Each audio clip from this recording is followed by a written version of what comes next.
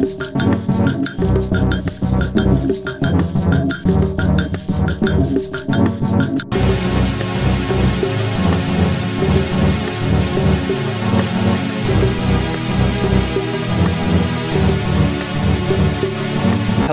and welcome back to Ave Imperator Productions.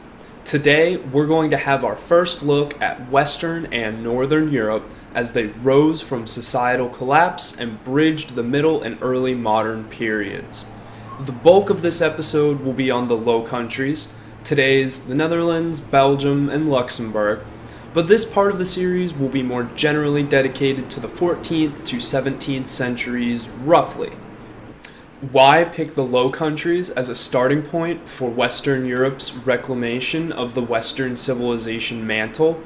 This relatively small area went through violent and ambitious change and upheaval throughout this time, changing possession between various states for centuries before finally getting fed up and building a nation and empire of their own. You may have heard someone say something like Amsterdam is sinking into the ocean, and it is, as it naturally should. The Low Countries are a man-made area built upon an ages-old swamp. Without human intervention, it naturally would be little more than water and the occasional hydrophilic plant. There was an old saying, God made the earth, but the Dutch made Holland. We'll get into polders and how the Dutch literally made their own country in a bit, but first I want to briefly go over how this area became what it was to better explain their mindset and perspective. I don't want to go too far back, so we'll start at around 400 AD, right before the collapse of Western Rome. West Rome did not directly govern every province that was under their control, having several mostly autonomous subject states at their fringe. A group of Germans pushed west early in the migration period, the Franks, crossing the Rhine, fleeing brutality from other tribes, Mother Nature, and God knows what else. The Roman state was still fairly secure at this point and didn't want a large body of foreigners wandering through their soft inner lands. The Roman state was, however, already showing signs of weakness, and some areas' populations faltered and waned over time. One such area was the border crossing at the North Rhine, a swampy mess thought to be mostly uninhabitable, where today's Low Countries now are, with some of the highest population density on Earth. Rome was having many troubles associated with decadence, increased corruption, lowered public confidence, higher taxes, and politicians and emperors who cared for little beyond their own interest. Roman citizens began to feel the strain of a nation far flung from its original intent, serving no longer as a bastion of innovation, but now simply a seat of power to be obtained and wielded for its own sake. Their law system became a joke. One emperor nailed his laws to the top of a 100-foot column so he could try people for breaking laws that he had made public. If that sounds crazy, it's really not too far off from today, where 100 years ago or so, bills were, 4, 5, 10 pages and could be read by just about anybody who could read, and today they're 4,000 to 5,000 pages, and not even the people actually writing them or voting on them tend to read the thing in its entirety. The point on that is, if you can't read the law and the people around you can't read the law, how can you trust it? And more than that, how can you trust those writing it? So the Franks, hiding out from all manner of bad tidings, straddled two very different worlds in their new home on the north of the Rhine, between Roman subject and German outcast. The Franks did not want to be Roman. Most Romans didn't even really want that anymore. They also, however, had a taste of high culture and didn't want to go back completely into the darkness. To explain this, I'm going to try and divide the contemporary Roman and German cultures into higher order and lower order orientations. The Roman Empire had a history of striving for infinity, while the Germans would strive for tomorrow. What do I mean by this? There's another old saying: the poor Roman plays the barbarian, the rich barbarian plays the Roman. This shows how the corruption and concentration of power led to a state where the rich and powerful were supreme, and the poor were little more than statistics or a tax base. Take agriculture or manufacture, where the average Roman citizen during the Republican times had been a citizen farmer. This would no longer be true under the Empire. Near the end, most agriculture was Roman villa style, where one guy owned a huge amount of land and worked it with slaves. As Rome fell and its population declined, the villas could no longer be filled as readily, and the Romans who no longer knew how to feed themselves would starve waiting for the state grain dole.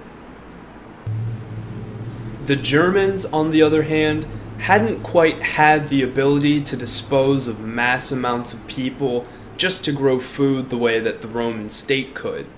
They would have to rely on the citizen farmer, who would want to do whatever he could to produce the largest crop possible.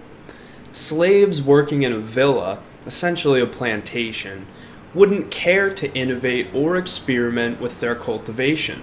They would simply do the bare minimum to not get yelled at or whipped or killed or whatever. The point being, a poor German could care for himself, and a rich Roman could care for himself, but a rich German or poor Roman was on hard times. Back to the Franks. They didn't have the population to support Roman-style high-order society, but didn't want to be illiterate and destitute once they saw there was another option. They dug into the little workable land that existed and crudely dumped dirt into the water where they could expand. As fate would have it, a man named Stilicho was all that stood between the West and oblivion. He fought a flawless campaign, beset by political intervention and sabotage, until finally, some rich guys and some powerful people got too jealous and upset over his accomplishment and his half-barbarian blood. They relieved him of command after unwarranted and lengthy scrutiny, replacing him with a string of terrible commanders who would make them feel comfortable, sure, but they would also ensure the loss of Western Rome forever. There will be a special episode on Stilicho, the last Western Roman general, but for now, just understand that Roman special interests colluded to sabotage the only man who could have postponed, or better, the collapse, due to jealousy and corruption. With this, the Roman state acknowledged its turn against its own citizens and their security, the two basic reasons people coalesced to form governments in the first place. The Roman state was keeping many of these people alive, and this betrayal, when coupled with invasion, a changing climate, disease, and all those other frightful things of the time, led to massive depopulation, especially of the cities and reaches of the empire. Gaul, today's France, was quickly abandoned after Rome's exit of England, and soon everything fell. As the Roman government continuously redrew their own borders inwards and left their former citizens out to die, more tribes pushed west and settled, but they all wanted the fertile lands of the Roman interior. The Franks, who had been biding their time in the swampy northern reaches of the Rhine, had been mostly passed over as various hordes poured through. The Franks were already an established culture due to years of proximity and trade with Rome, and with the withdrawal of Rome's armies, their expansion south to Gaul would go mostly smoothly, taking in lands abandoned and ravaged alike. Although saying Rome collapsed in 476 AD sounds clean and final, it's not entirely accurate. Three regions of the Western Roman Empire, Soissons in Gaul, Venice in northern Italy, and some of southern Italy into Sicily and Calabria specifically, which were Byzantine possessions for a few centuries, would continue the Roman tradition, but only Venice would be saved from tragedy and go on to thrive. Soissons would be integrated into the Frankish kingdom, transitioning the Franks from a tribal organization to a kingdom poised for expansion. Southern Italy had been abandoned in favor of northern Italy for West Romans, but held on through as a Byzantine possession until the rise of Islam. Slavery was a pretty integral part of Islam for the majority of its history, and drove them to slave in southern Italy when it was close, and other areas when they were close as well, including France and West Africa. As people fled north to escape the Islamic slavers and raiders, the south became depopulated and therefore unproductive, a sad demographic trend that can actually still be seen in modern Italy today. A night outpost was set up on Malta for interception, but there were far too many slavers to stop them all. Calabria and Sicily would soon also, like Soissons, be little more than a footnote in history. But of the successor states to Western Rome, the one I really want to look at here is Venice. As I mentioned previously, Rome had moved its capital to Mediolanum, modern-day Milan, in the north, and much of its population along with it. The River Po had several cities dotting it and lots of Romans, and with the push of the Vandals and other tribes through the Alps, many of these people began to look for alternatives to dismemberment and supplantation. Just off the coast of the Adriatic in northern Italy was a swampy little lagoon, soon to be the great city of Venice. Some enterprising and forward-thinking citizens started moving to this area near the Western Collapse, clinging to what little land was exposed above the sea. The land had been previously uninhabited and uncharted, with shallow rivers and confusing navigation, which kept it safe from the catastrophe on the mainland. As the progenitor Venetians became entrenched, they invited dispossessed Romans to their lagoon, who set to work shoring up the land and over time, quite literally, building an island in late antiquity to escape tragedy. They decided Rome's chief failure was its switch to empire, and established a republic for merchants and guildsmen, vying for trade dominance for close to 1,000 years before the unification of Italy. And again, back to the Franks. With the collapse of the West, the Franks annexed much of northwest Europe, what is today the Low Countries and northern France. They were stopped at their southern expansion by the Soissons, another Roman successor state in southern France. The Soissons carried over much of Roman ideal, but failed to adapt to the new conditions of the Middle Ages. The Franks had their German advantages of population, agricultural practice, and other lower-order advancements, and had begun to fully encompass the old Roman higher-order advancements of language, law, sanitation, and learning as well. The Soissons, beset by peoples who hated them as much as their predecessors, would fall with the organization and solidification of these higher-order ideals in what was now called Francia. But this video isn't about Francia, so I have to do my best to not linger here too long. As Francia absorbed the Soissons, their leaders desired justification for their rule. In the east, Byzantium claimed emperor status from history and authority, the Franks only having half of that. the capital was moved interior to a more administratively and militarily friendly location, an island on the beautiful Seine River. A mighty walled city would be constructed to represent the grand ambition of Francia. No longer would her people live in sticks and straw, but stone. Well, some of them, anyways. With this decision, Paris was born, and would become a major political and cultural center for a very long time indeed.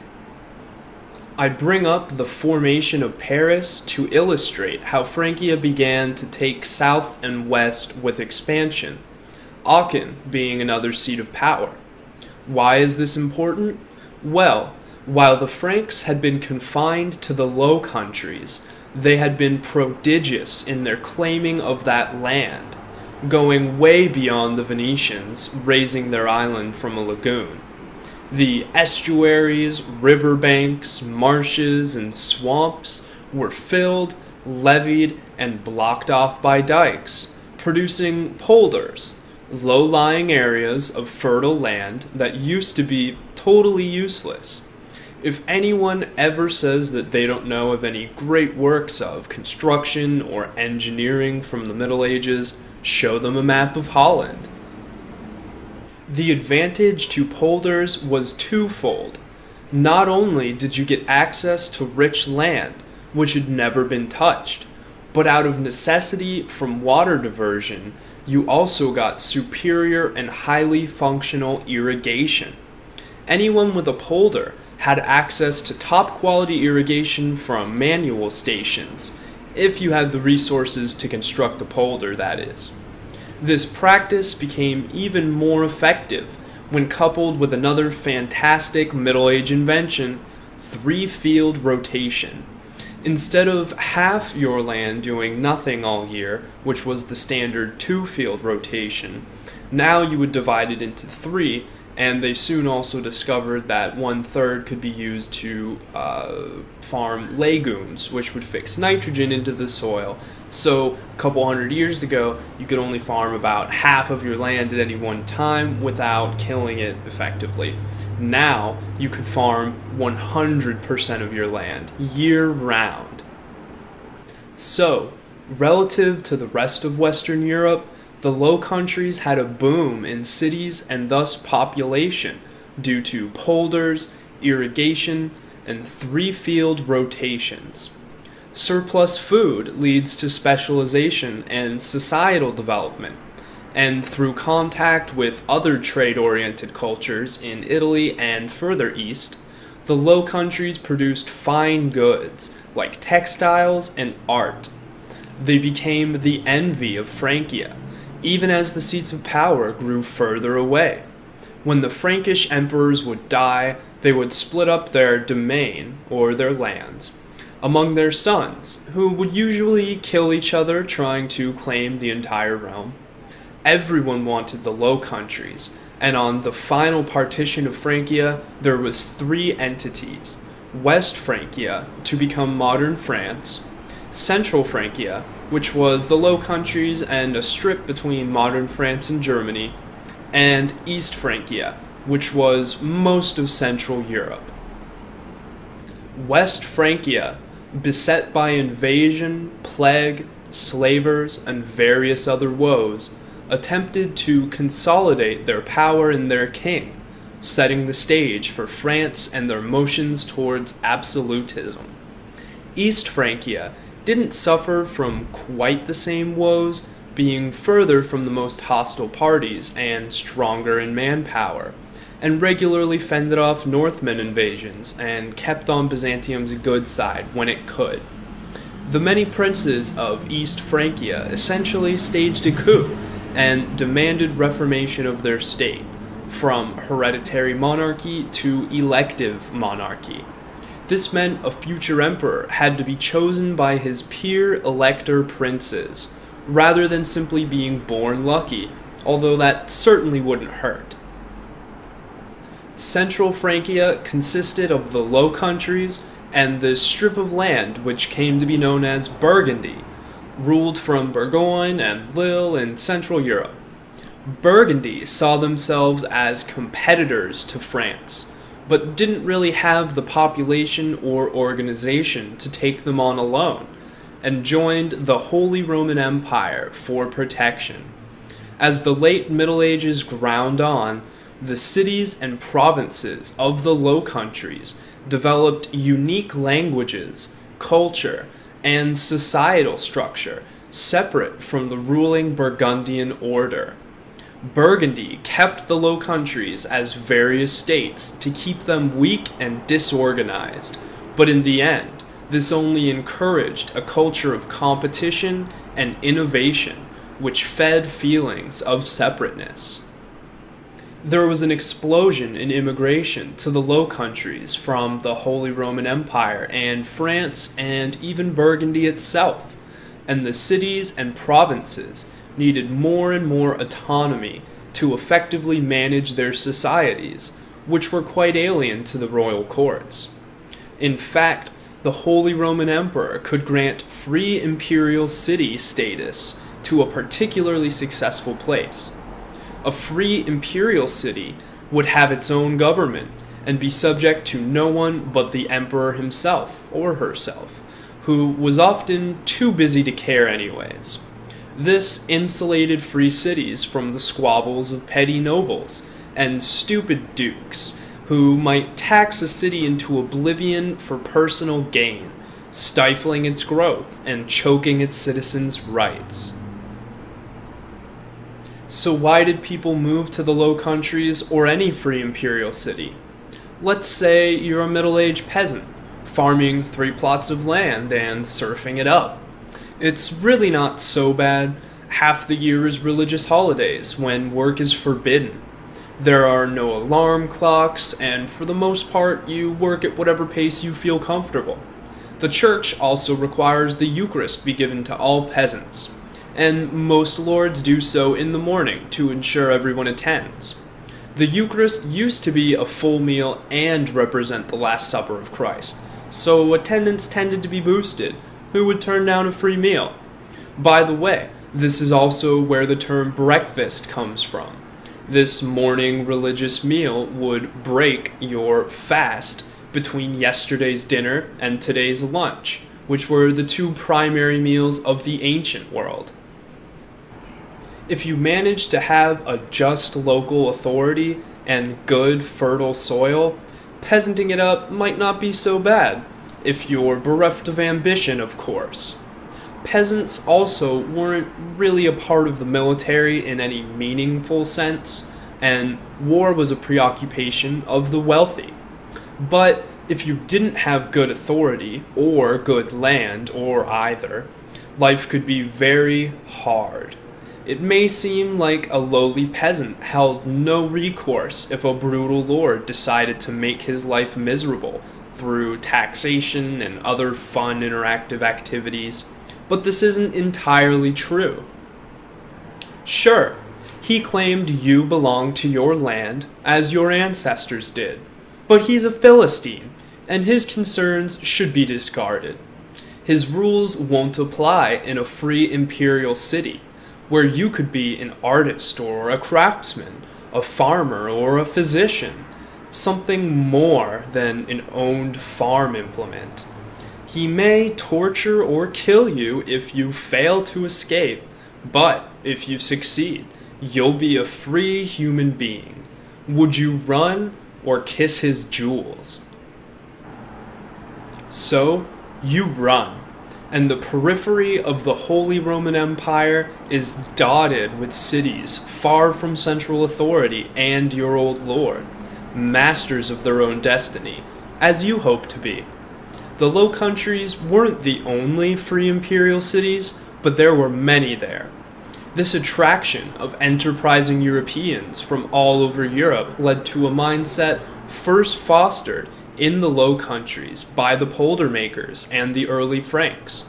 Innovation, risk and reward, and creativity were rewarded characteristics there, rather than birth or past.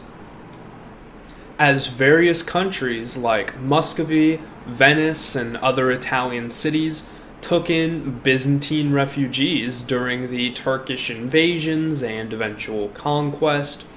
Roman learning and wisdom was returning in full to the former Western Roman lands, and through trade in Bruges in modern-day Belgium, the Low Countries sparked their own renaissance, as great as the Italian we all know, this being the Renaissance in the Low Countries. We'll have to look at the unification and formation of the United Provinces, the first successful nationalist insurrection against an obsolete power structure in Europe, at another time. I want to touch on the Renaissance in the Low Countries, and then do a brief thought experiment to try and keep this video relatively truncated. Although I very much painted in broad strokes so far this episode, I wanted to do some catch-up and paint a picture of how the Low Countries got to a Renaissance in the first place, while also being subject to Burgundy, who was subject to the Holy Roman Empire, neither of which had similar movements contemporary to the Low Countries. Around the 14th century AD, the Low Countries had coalesced into various provinces and cities, and their population swelled due to low central authority, good agricultural practice, and safety from invasion geographically, although France and the Holy Roman Empire would stage most of their wars on Low Country soil, in addition to many other wars, using their lands as killing fields, the fields of Flanders. Their mastery of irrigation could be carried over to sanitation as well, relieving their swelling population from disease and famine. The surplus allowed complex society, and up to a third or more of their population was freed up to specialize in work other than agriculture. Merchants, guilds, priests and scholars, and, importantly, artists. The first universities appeared in the Middle Ages of Europe. Universities coming from, the word in Latin, universitas, after all. And the Low Countries got theirs in 1425. Why would artists be important? The Middle Ages was a time, like much of history, where many people were illiterate to various degrees. At the same time, the religious and social order, Christianity and the law, relied heavily on written record. How would people who couldn't read learn the stories of wisdom of old, or the saints and other great stories of their time? Well, you would grab some kid who called himself an artist and have him paint or sculpt those stories in grand displays. You don't have to be literate to look at a painting, after all. The highest of these artists were court painters, meaning they attended a noble or religious court, where a powerful person made political and social decisions. As nobles grew in strength, court painters were commissioned to paint them into art, which was one reason religious paintings from the time look very Germanic in subject, rather than Mediterranean. They were portraits of rich people disguised as paintings of religious stories to hide their vanity.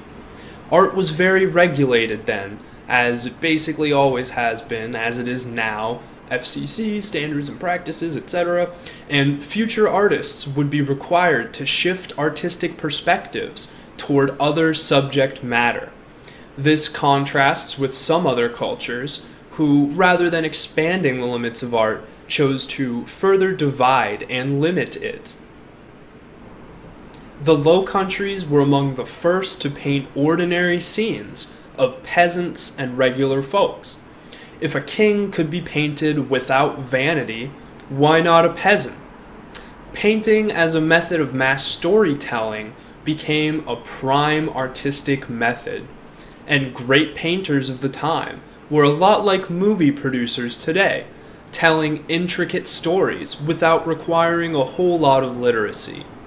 A peasant would have been as excited to see the Sistine Chapel or the Ghent altarpiece as a moviegoer today would be to see, like, Star Wars, I guess.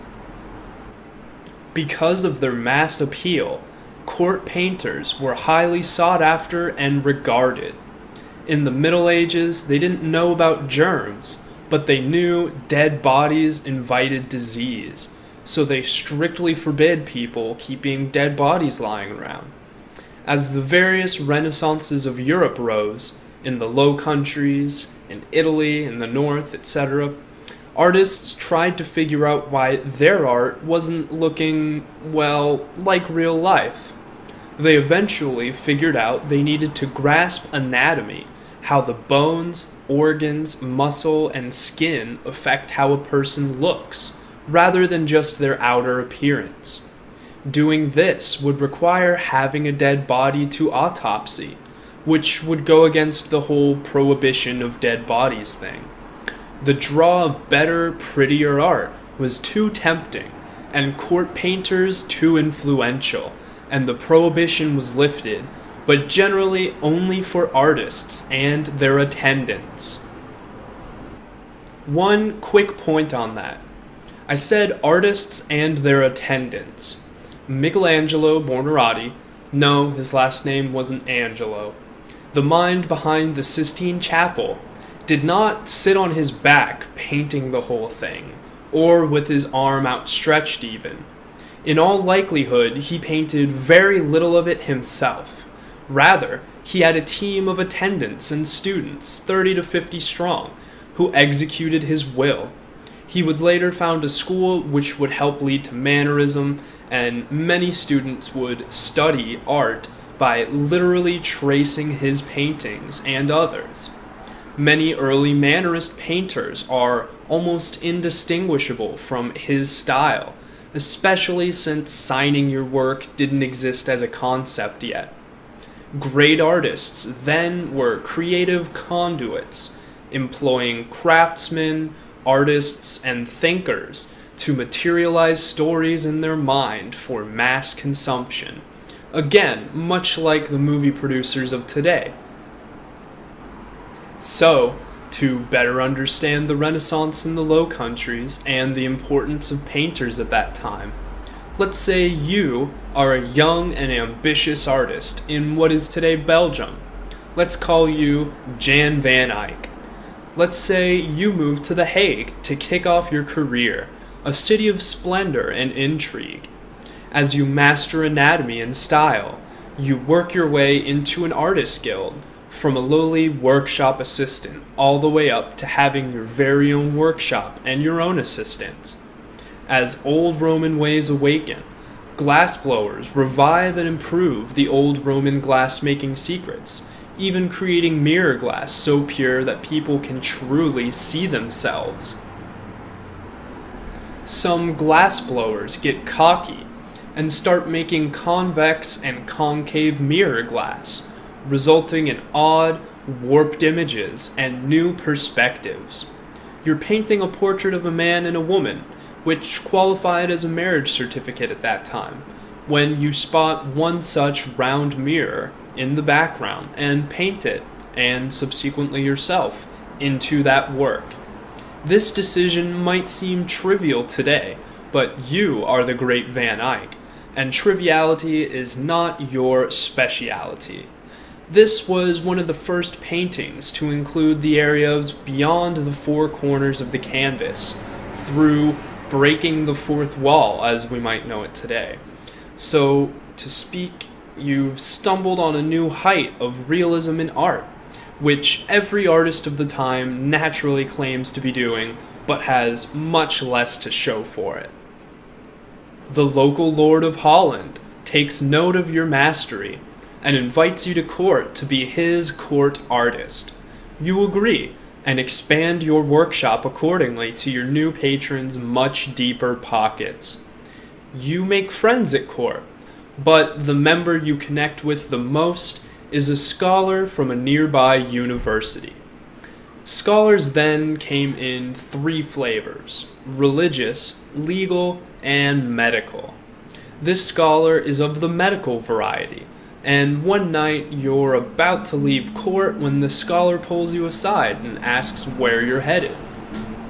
You tell him about a big upcoming project and explain that you need to go carve up a dead guy so your assistants can get a grip on anatomy for their art. The scholar laments about conversations with the Lord for lifting the ban on dead bodies for medical research, but doctors weren't really as trusted or useful as artists at that time, so his pleas went unheeded. He implores you to speak to the Lord on his behalf, but you don't think the authority would go for it personally. But you are the great Van Eyck, and you realize there may be another option, and you prepare to take a great risk. You instruct him to come with you, and to bring an apron. Back at your studio, you find a dead body on the table, as you should, and your students plus the scholar in attendance. You introduce the scholar as your new student, and then get on with the anatomy lesson. He rapidly takes notes with everyone else and blends in with your art students for the most part. The lesson goes well, and he thanks you for the opportunity. You invite him to future anatomy classes, and he accepts, taking notes and discreetly dispensing the knowledge at his university for the advancement of society. The Duke of Burgundy, Philip the Good, calls a private meeting with you and the scholar one day, and the jig is up. He knows the scholar isn't your student, and you two have been breaking the dead body prohibition. Ordinarily, he'd just kill the two of you, but you are the great Van Eyck, and he has had his eye on you and your work for some time now. He asks why you act disobediently, and you explain the medical scholar's desire for knowledge. Duke Philip listens, and then he explains he has a sick relative who's supposed to die soon, and is willing to make a deal. If the scholar and his physicians can nurse his relative away from death, you'd be his court painter and be free to continue your anatomy lessons, still in secret of course, so as to not insult his authority. If the scholar failed and Philip's relative dies, however, you would both suffer similar fates. The scholar and his physicians attend the relative, and with their superior knowledge, help her fever subside and her malady pass. Philip is greatly impressed and declares you will paint whenever you please, and lavishes wealth and accolades upon you, even allowing your underground anatomy lessons to continue. By the way, this is sort of partially about Jan Van Eyck. I can't really prove that he was one of the first guys to use medical professionals in his sittings like this, but this was actually a practice that existed for some time in Western Europe. This practice would continue for a few centuries until the ban was totally overturned or just outright ignored. Some painters in the 17th century would paint medical anatomy lessons that were being taught specifically by the physicians themselves, but because they were there in the background painting, it made it okay. But you, the great Van Eyck, told great stories, not just for entertainment and uplifting, but to try to capture a truer perspective of life, and ended up changing the perspectives of others as you accomplished your goals. So that's it for now, guys. Thanks for watching. This episode has been a little more art than the previous ones to give you a taste of what it will be more like after the next episode when we restart the cycle. Next episode will be on the Age of Sail and the Enlightenment, the 17th to 19th centuries roughly, and will be the final period we look at once the main show cycle has complete. I'll probably have some special episodes on some things from 1850 and on, eventually, but that will come later. Okay, I hope you enjoyed. If you did, why not share this with your friends or leave a like. Feel free to comment any questions, suggestions, or anything else. I hope to see you all again soon, but until then, remember, Ave Imperator.